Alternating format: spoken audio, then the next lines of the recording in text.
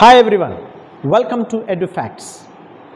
Dear aspirants of Gurukula School of TGT Biology or PGT Biology, I welcome to my channel. Then in this session, we shall discuss about the 8th class syllabus. The topic is cell, the basic unit of life. Let us see, friends, cell biology is a very important topic in all the competitive exams related to bioscience. So the keen observation and the keen attention should be needed to conquer school assistant biology or TGT or PGT biology. Let us get into the video to discuss about the things. Right, the topic is cell, the basic unit of life. Usually when we talk about cell, we usually remember that all the living organisms are made up of cells. Not only they are made up of cells, each and every living organism, it carried out its functions by means the function of the cell, so that the cell is called as structural and the functional unit of an organism. So we can say the cell is the structural and functional unit. Cell is the structural and the functional unit of an organism. In this video purely we shall discuss about only the syllabus which is given in 8th class standard. In this 8th class standard, we can see the different components in it, like here it is discussed about discovery of cell, and cell and its only 3 parts are discussed in this syllabus of 8th standard: cell membrane, cell wall, cytoplasm, nucleus, and the types of cells as unicellular and multicellular, and different sizes of the cells. These are the parts discussed in the syllabus. So let us see how the discovery happened. Yes, that was the year 1665. That was the year 1665. Robert Hooke, a scientist called Robert Hooke,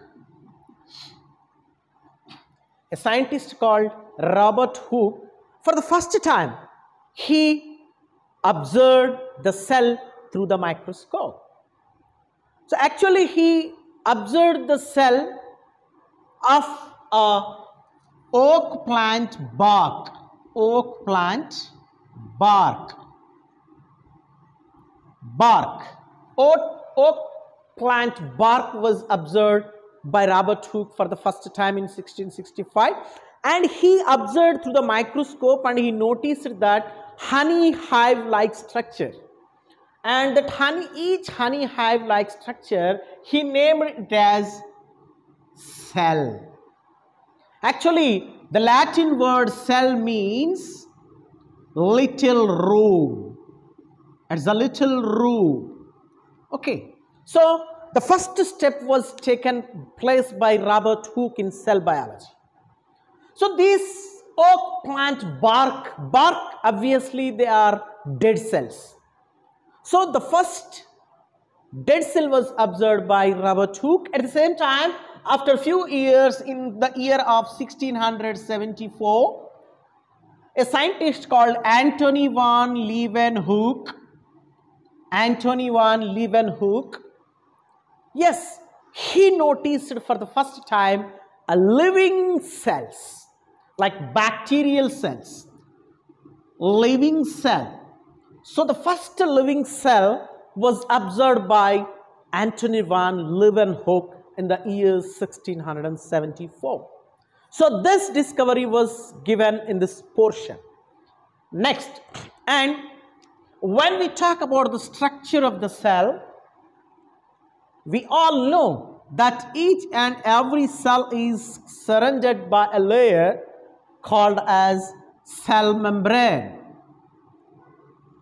then this is also called as plasma membrane. Right. Each and every cell is surrounded with a layer which is called plasma membrane or cell membrane. Usually, this plasma membrane and cell membrane or cell membrane is made up of proteins and lipids.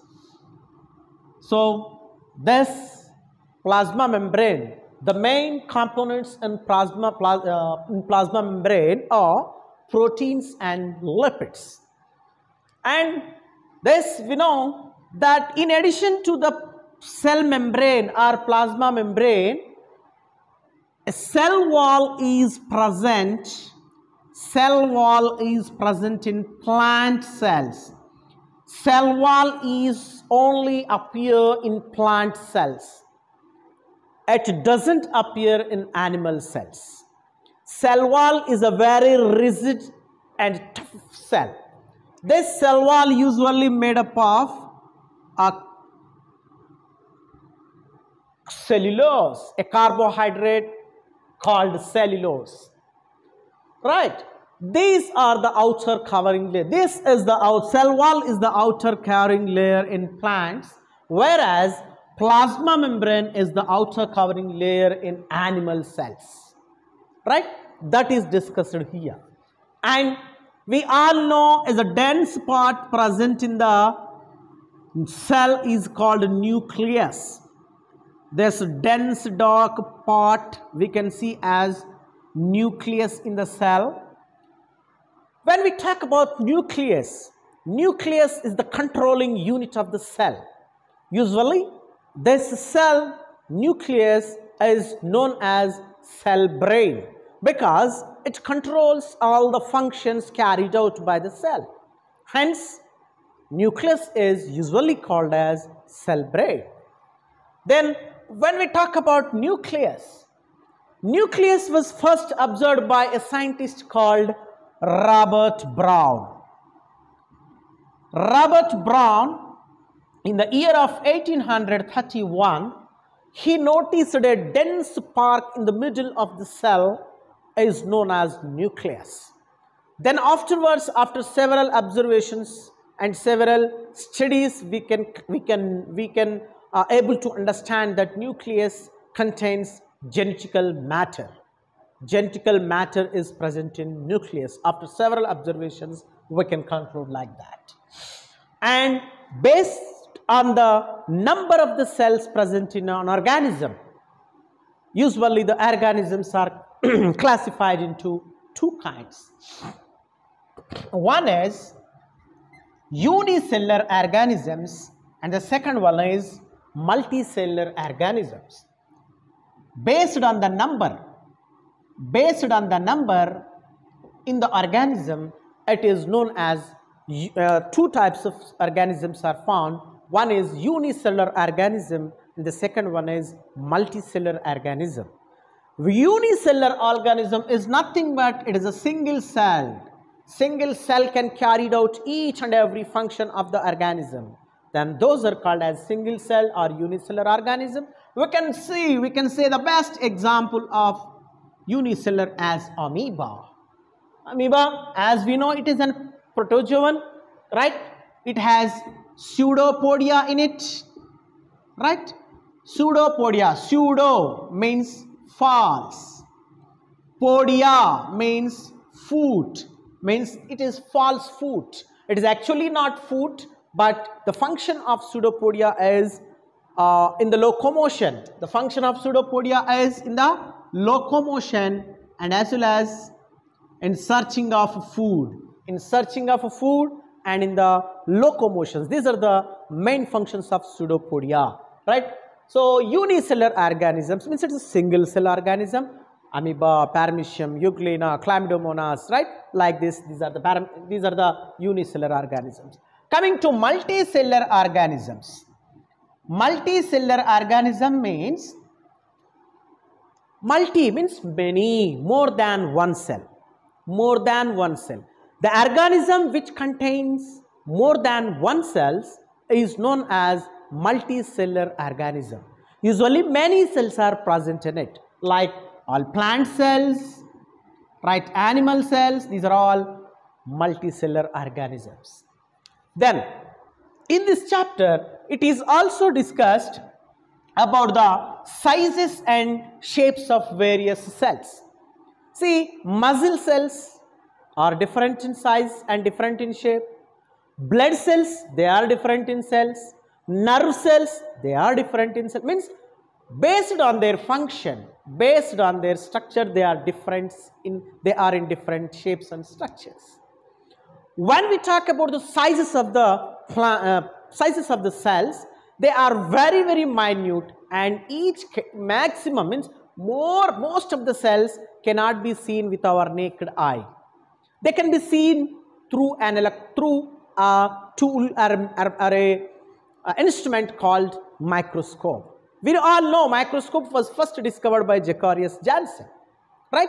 So the sizes of the cells are different from one to another. For example, if you see the size of the bacterial cell, the size of bacterial cell is very, very smaller, like 0.1 to 0.5 microns or micrometers. Then in our human body, 20 to 30 microns of kidney cells or liver cells. Liver cell size or kidney size cell is 20 to 30 micrometers or microns. Then when we discuss about nerve cell is the longest cell in our body. It is the longest cell, and it has the size of, it has very, very long, about 90 to 100 centimeters. It's very long, and it can be visible with our unaided eye also. Then the largest cell ever known, that the egg of ostrich egg. Usually the size of the ostrich egg is 17 into 18 centimeters, this much. So it is the largest cell, right? The smallest cell is our bacterial cell, which is 0.1 to 0.5 microns. See, dear friends, you see, size of the cell is very, very small.